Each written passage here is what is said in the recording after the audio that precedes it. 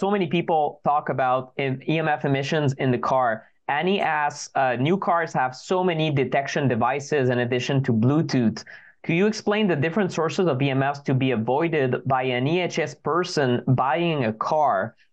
We have a dedicated masterclass in the replay section for this membership. That is the Cars Masterclass.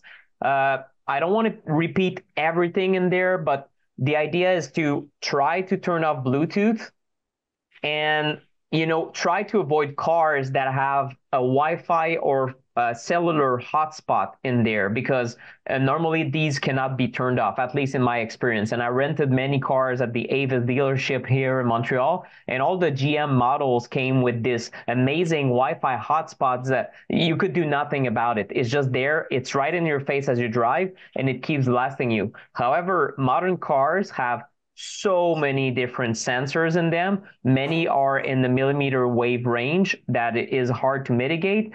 And I'm just wondering, Brian, quickly, if you have a client who's very electrosensitive, what would you tell them in general about cars? Is there a quick answer to that, or it's kind of more complicated than that?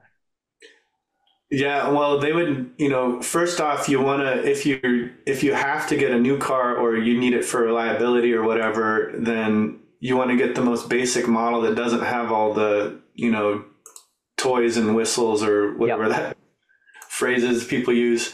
But like they need to get the very basic model that, doesn't have all the technology, like when you walk up to the door and just touch the handle, it unlocks and like that kind of stuff. And then also all the radars and everything that are sending out signals.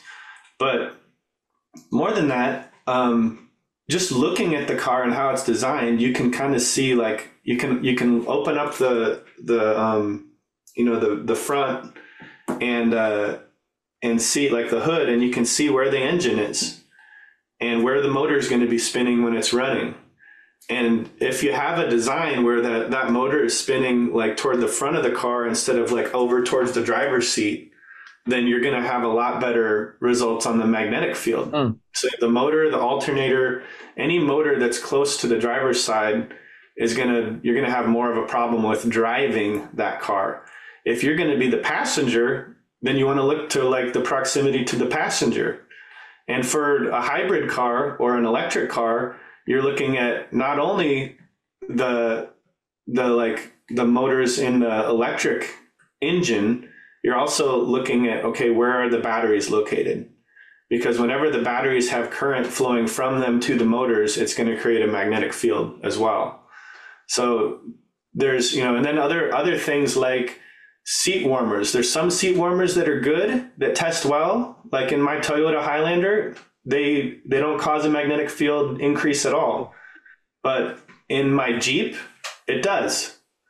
So there's, and there's ways that you can use that where like if you put the seat warmers on while your car is warming up in the winter, it warms up the seat and then you just turn them off and then the magnetic field goes away. Same thing with steering wheel warmers and things like that. So like the less electronics you have, the better. Now, as far as all the Wi-Fi signals and everything, I think just avoiding as much of that as possible. Like if GM does have like the hotspot installed in every car, that's something that you could see if you can opt out of. Can you guys not activate that? Like leave that off?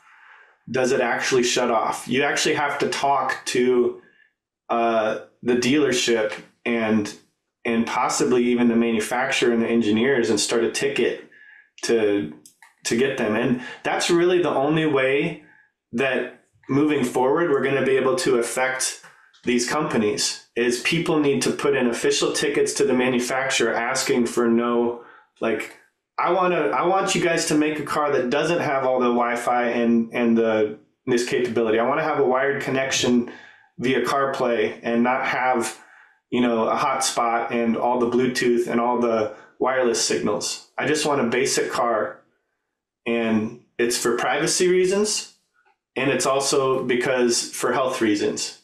And if we combine privacy and health together, it gives them more motivation to meet that market, because you've doubled the reasons that people want it. So you want it for privacy. You're afraid of the government tracking you and your habits and everything, because they do that. We know they do that. And we also want it for health reasons because we don't want to be exposed to this radiation. Hey, this is Nick, the EMF guy Pinot. I am the co-creator of the EMF Circle along with my colleague, Brian Hoyer from Shielded Healing. What you saw today, this short video, is a preview of the longer interview that we did for our Circle members.